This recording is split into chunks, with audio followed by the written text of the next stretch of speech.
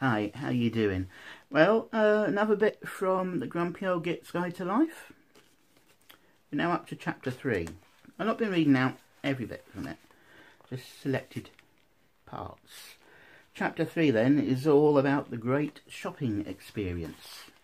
Now in this case of lockdown, I've been finding out it's best to shop early in the morning. You avoid the queues and you're certain of getting things that you actually want from the shelves before everybody else gets them. So let's go with this bit here. And it's all about something that I'm sure everybody has problems with: shopping trolleys. This section is entitled, "Why do I always get the supermarket trolley that wants to make a bid for freedom?" It's one of the mysteries of modern life. We can put man on the moon, we can find cures for countless diseases, we can even make kangaroo flavoured crisps. But we are seemingly incapable of designing a supermarket trolley that goes in a straight line. Some shopping carts won't even go forwards. They will only move sideways like crabs.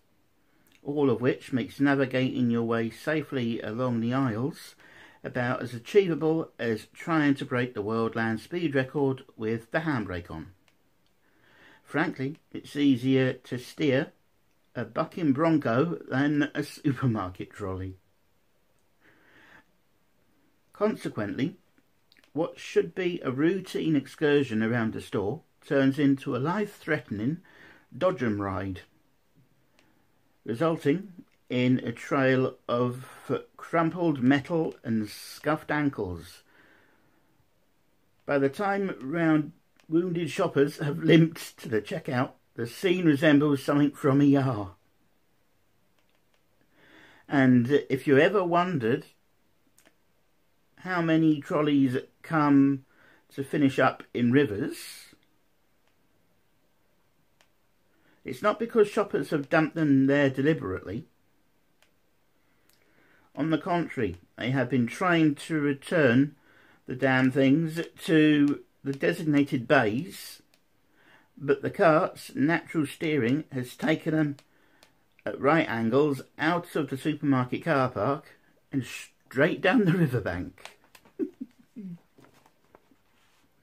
And at the bottom of this page there's a quote which goes like this: "Forget about being world famous. It's hard enough just getting the automatic doors at the supermarket to acknowledge your existence." And that quote is from Douglas Coupland. Don't forget, you can click the link to find out about how to buy a copy of this. And don't forget to check out the website. What did I call it? Grumpy Old Gits Guide.co.uk.